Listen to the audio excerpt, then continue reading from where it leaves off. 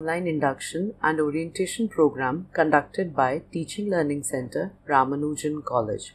The topic for the day is Roles and Responsibilities of a Teacher in the Institutes of Higher Education. I'm Dr. Shruti Jain and hope all of you are good. To be honest, meeting like this today on this platform makes me sure that we are not living anything less than history.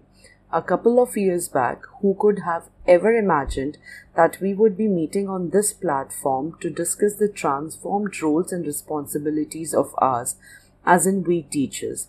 So, be it because of the unforeseen or challenging circumstances created by pandemic COVID-19, or because of the massive revolutions in information or technology, or because of the world going truly global, we cannot deny the fact that the educational environment is transcending its boundaries of conference halls and classrooms and extending itself into our homes and world around us. There is a shift from standardized learning to a lifelong learning, which will help students in both academic success as well as in making world a better place. This shift has also prompted us teachers to view the different facets of our job that range from relationship to students and colleagues, curriculum, syllabus, learning outcomes, methodologies, pedagogies, channels of discussions, tools and techniques.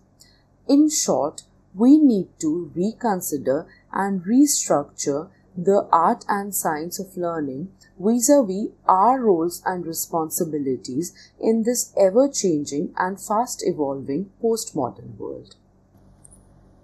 So with today's session, let us try to rethink and redesign these roles and responsibilities of ours and empower the teaching learning process with new ideas, meanings and tools.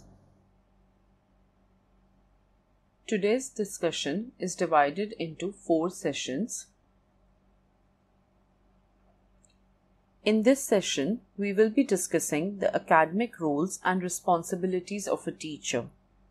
But before we start discussing them, let us take a look at the different classroom structures that have been a part of our history and also trace the gradual transformation of the institutions of higher education.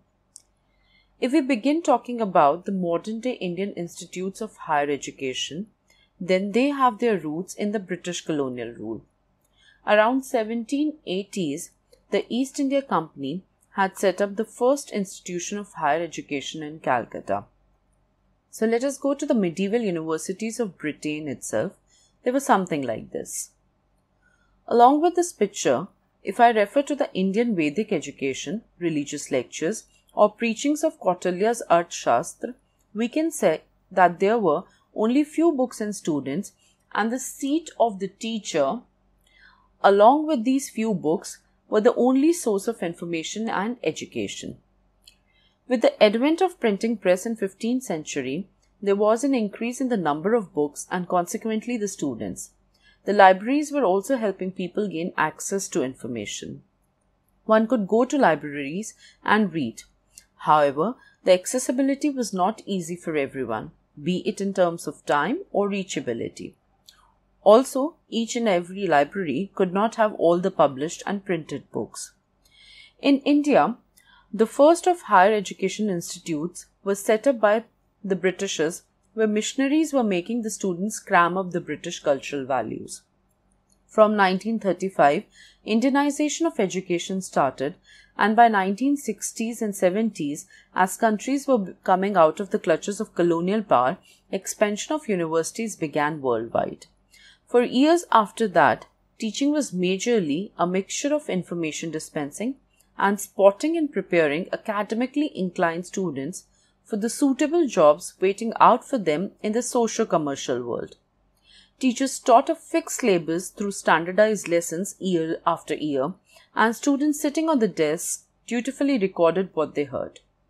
But today, in the ever-evolving world where technology is influencing and changing every aspect of our society, where there is an intricate relationship between the local and the global, and when unforeseen and unprecedented circumstances like COVID-19 have been impacting the humankind, the academic community will have to shift from the teaching culture to a learning culture, which can empower students to be the catalyst of change that they want to live, and celebrate the unique human ability to endow life and world with beauty and meanings against all odds. The good is that the education system has somewhere already started working towards these changes. For instance, through the innovative application of technology via this induction program, we have turned the current challenge of disruption and discontinuity posed by COVID-19 to our advantage by engaging with fraternity in meaningful and productive discussions. Another example is the way academic community adopted the distinctive need for e-learning and continued the teaching learning process over remote and digital platforms this year. Even when there are no regular classrooms and examinations, evaluation patterns have changed. We are all sailing through it bravely, and I am hopeful this year will not be remembered as the year of loss in education system, but as the year where significant changes happened in the teaching learning process. However, we still need to redefine many other components of education system to be empowered for restructuring the learning process that can lead to holistic learning outcomes for our students, ensuring both their academic success and overall well-being. For instance, the understanding of time has to transcend its conventional measurement of minutes and hours. In context to the modern-day teaching learning process, time cannot be any more measured in terms of hours and days spent in covering a particular part of the syllabus, or in terms of bell ringing at the start and end of a class. Rather, it has to be defined in terms of those episodes and moments of experiences where a student undergoes a transition or change meant for the betterment of his or her own self and society. In other words, time now has to be understood in terms of a symbolic journey through which a student tries to self-reflect and discover his or her own interest or inner calling. This journey or process of evolvement, where a student gradually discovers and understands his or her own individual self and interest and their relation to the wider world, is in fact the beginning of real education. And teachers' new role is to be a catalyst to this journey. That is, the role of a teacher has to be transformed into a facilitator who can help students to integrate their emotional needs, social requirements, and intellectual growth. You must be then wondering, what about the pre-decided curriculum and those conventional chains of finishing up syllabus by the semester or year end and standardized test? Exactly. This is what the teaching learning process has to move from. This is a move from routinized chain of events comprising of 4-wall classrooms, dictating lessons, periodical 3 hours examinations, and 5-hour schedule. A move from the importance of teaching to the importance of student-centric learning. As teachers, we have always known the fact that knowledge is ever growing. No one mantra is universal for attaining success, and in the contemporary times, even information is readily available in bits and bytes, making the students feel empowered more than ever. So can our role be really confined to a 60 minutes lecture, or dispensing the framed syllabus, or doing evaluation based on curriculum? A big no. A teacher will have to play the role of a facilitator who can expand upon students' potential and co-create knowledge with them. We will have to make our students observe the difference between information seeking and learning. We will have to help our students see the difference between becoming the masters of the discipline and experiencing a love for never-ending and ever-evolving process of learning. Meaningful educational experiences are those that help students to deal with the issues of the real world, and thus these experiences should be rooted in the outside world itself. However, as the outside world is fast changing, no fixed ways, mediums, instructions, and cramming can alone keep students equipped with survival skills needed both at personal and professional level. So, the new role of a teacher is to make students learn and participate in the creation and extension of new horizons of knowledge. To understand it further, let's do an exercise. Have a look at the coming picture and try to remember it.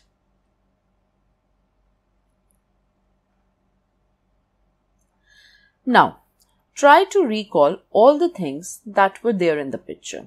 So, for example, how many bundles of currency were there? What all denominations were there? Which colors were used for writing? How many rubber bands were there? Which denomination was the man counting? What was the color of the sponge? What was the color of the paper on which text and numbers were written? How many bundles of each denominations were there? So, how many of you could answer all the questions, or how many of the questions could you answer? Let us see. But wait, the earlier picture or reality has partially lost its relevance as the Indian society underwent a drastic change because of demonetization. We had been living in a primarily cash economy, and demonetization all of a sudden took away the major chunk of the cash from the market. Rather, because of demonetization, cash lost its supremacy to e-wallets like Paytm, Google Pay, ICICI Pockets, and many more of such sorts. When we try to teach and make students remember standardized syllabus, we sometimes tend to forget that things become meaningful only when a student learns by connections and relations to everyday changing reality and the wider world. Teachers need to be reflective facilitators and stir students to comprehend that learning must be contextualized in these changes, needs and challenges of the real world, and undergoing this process of learning leads to knowledge acquisition. Now, how can we initiate this process of learning? On the basis of the discussion of various concepts and perspectives that a topic can be looked from, let the students critically reflect on the curriculum content or any topic from the syllabus. In this process, they might accept or even reject some stated facts, but in the process, they will also reflect at the different workings of the real world. This will also help them develop different ways to look at an issue. They will also probe into the reasons for the existence of the issue and will come up with various solutions or uses. This process in itself is also a knowledge acquiring process. Hence, leave your students with some content that can be an idea, topic in their curriculum, a video, a picture, an issue, an activity, or an exercise. Devise a flipped classroom model. Aim to make them active participants. Plan activities that make students feel included and not just let them be passive observants. Let them recognize the significance of the topic in their life and surroundings so that the knowledge gained can lead to a larger good for the students and the society. Let us discuss it further through an example.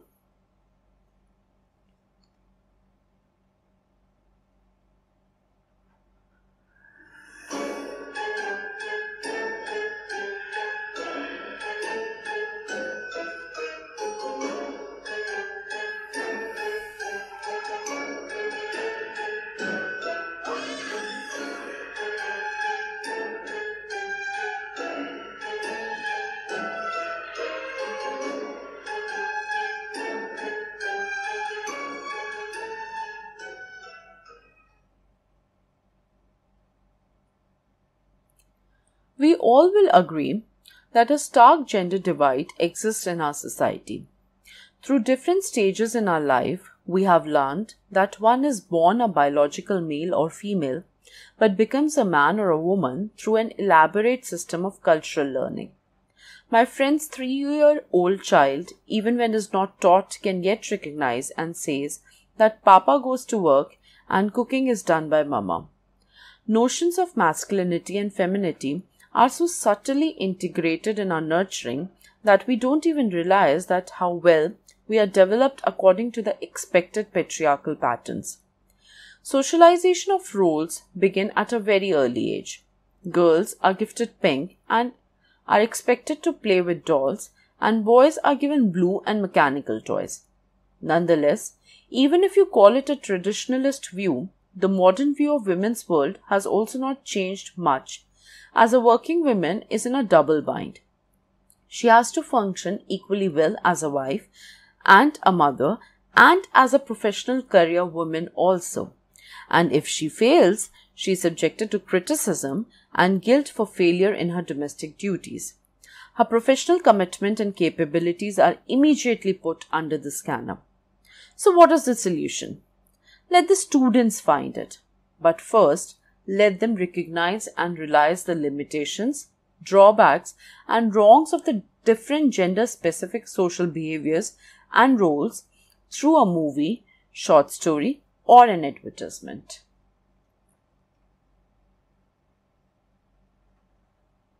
नाना ये देखो shield leg helmet homework हो गया। Mummy ये देखो फिर दाग लगा दिया। पापा ये लीजिए आपके घर जाने की टिकट। हेलो या I am just going to send you the email in 5 minutes. या give me 5 minutes I am working on the present. मेरी छोटी सी गुड़िया कितनी बड़ी हो गई, घर घर खेलती थी, अब घर संभालती है, ऑफिस संभालती है। I am so proud and I am so sorry.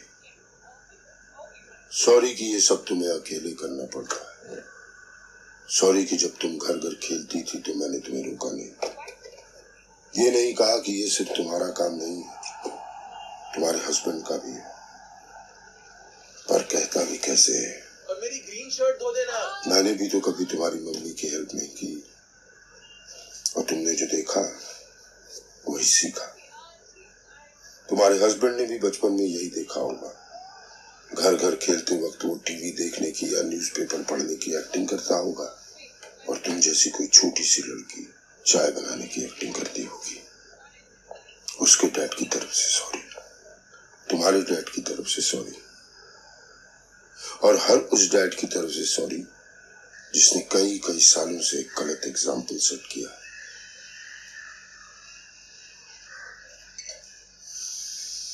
पर अभी भी देर नहीं हुई। इस सॉरी के साथ मैं अपनी तरफ से एक छोटी सी कोशिश करूंगा कि घर के काम में मम्मी की हेल्प करें। किचन का किंग ना बन पाऊं तो कम से कम लॉन्ड्री में तो हाथ बटाऊं। इतने साल एक गलत एग्जाम्पल सेट किया है, अब कुछ सही कर जाऊं। तुम्हारा पापा।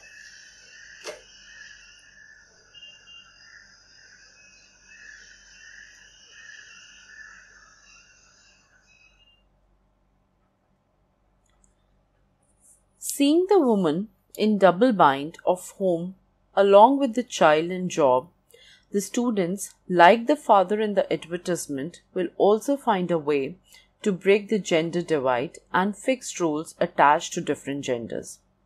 It is easier to make students understand the content if we engage them with the real world situations. Now next, as learning is a process that is dependent on a lot of factors like constantly changing socio-cultural, environmental, political and economic realities, let your students also realize that knowledge also keeps evolving with changing realities.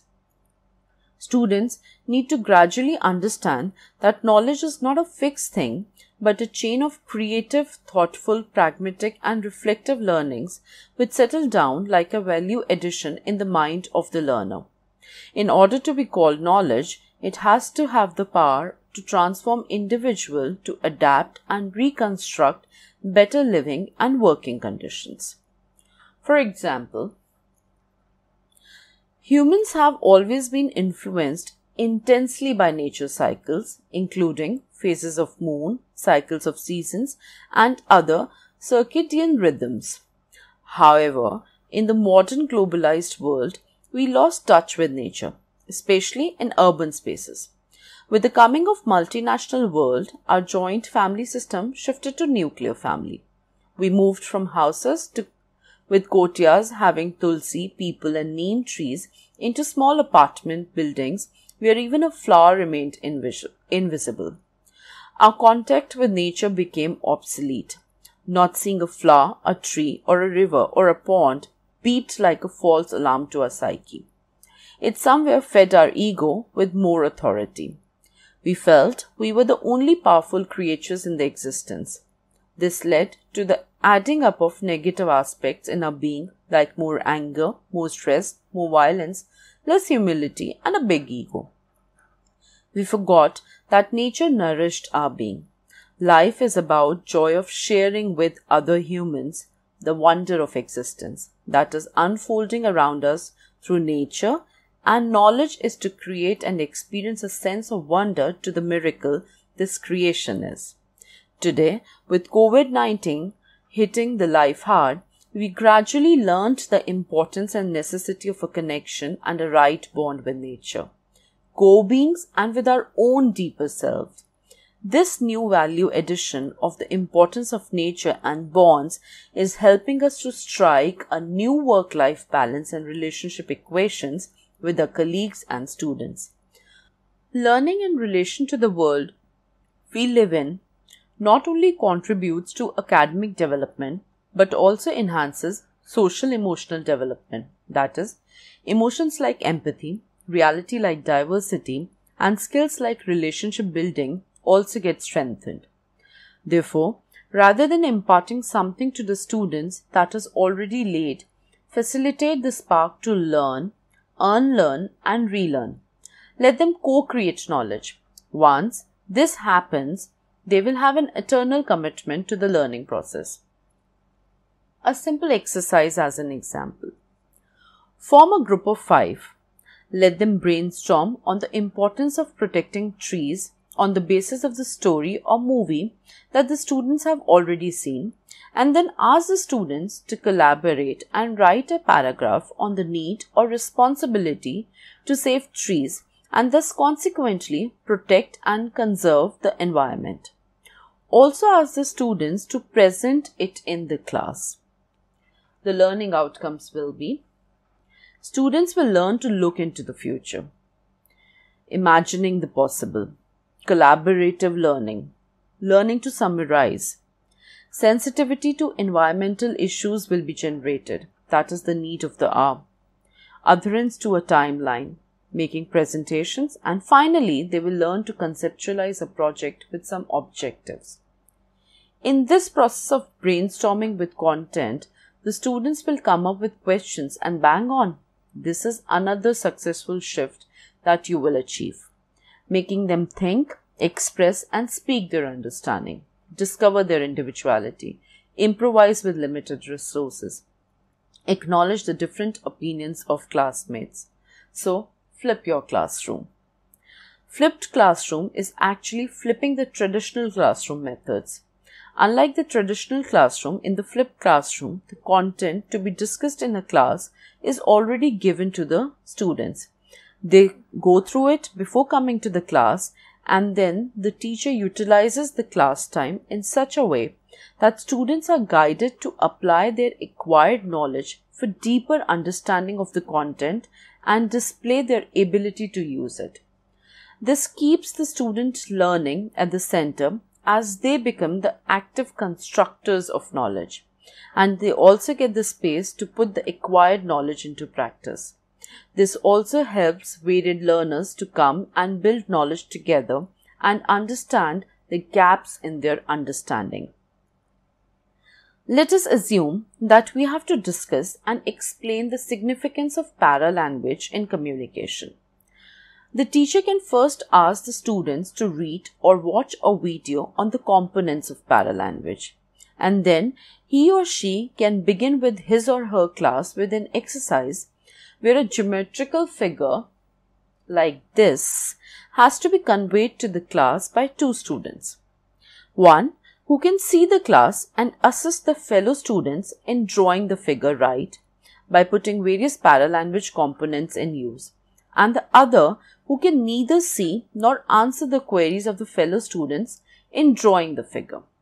The exercise will help draw students' attention to the importance of each and every element of paralanguage and will also introduce them to the concept of feedback. Next role of teacher is to assist students to adjust to the present-day requirements of interdisciplinary approach and multidimensionality. I hope all of you must have read this beautiful short story titled Kabuliwala, published in 1892, written by the great Rabindranath Tagore.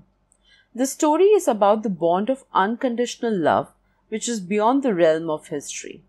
Kabuliwala, an Afghani Pathan, has come to Calcutta to sell almonds from faraway mountains and valleys. Separated from a little daughter, he finds happiness playing and narrating stories to 5-year-old Minnie, whose father buys almonds from the Kabuliwala.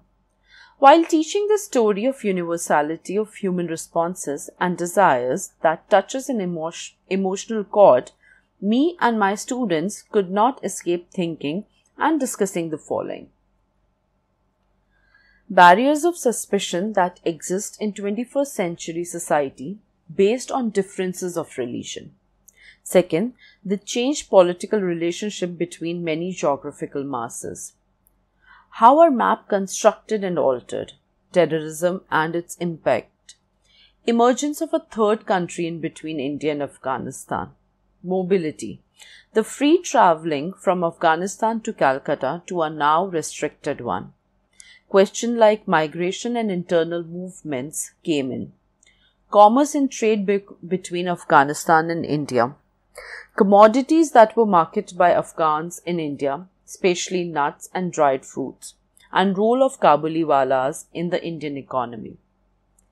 No discipline can be discussed in seclusion as it doesn't operate in isolation in the working markets. We need to interact about how a particular discipline has connections to the wider world so that students can communicate and collaborate across boundaries and cultures. In the global world, the learning approach has to be interdisciplinary and multidimensional. Now, let us discuss two very important responsibilities of teachers: assessment and evaluation. Assessment and evaluation are the two tools that can help teachers to know if effective learning is taking place. Are the students meeting the learning objectives? Are the concepts clear to the students? But before we converse about the various methods, let us discuss what is assessment. Assessment is a gradual process that supports learning. It involves keeping a track or monitoring the progress of the students both at the individual and class level. By monitoring the progress, teachers can identify and plan the next or change steps and strategies in the process of learning. I use the word change because at times certain methodologies can be ineffective. The assessment of the progress has to be in terms of the degree of understanding of the content and its relevance, knowledge gained and skills acquired. Standardized tests can be a part of assessment, but if we agree to the importance of learning material being dynamic, if learning outcomes have to be knowledge acquiring and skill based, if pedagogy should be collaborative and participative in nature, then assessment cannot be just in the form of static standardized tests.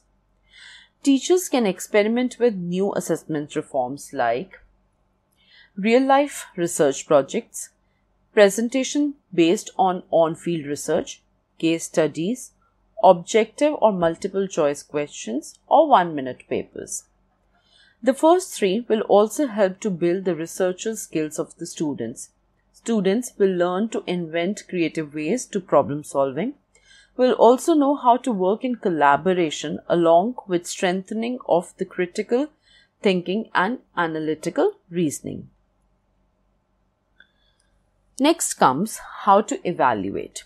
Usually, we choose to evaluate through a common scale on which we mark students in form of numbers or grades symbolizing their performance from satisfactory to excellent. Doing so, we sometimes choose to evaluate a student in terms of comparison with the classmates or sometimes on the basis of students' linear progress. Nonetheless, evaluation need not be always periodic.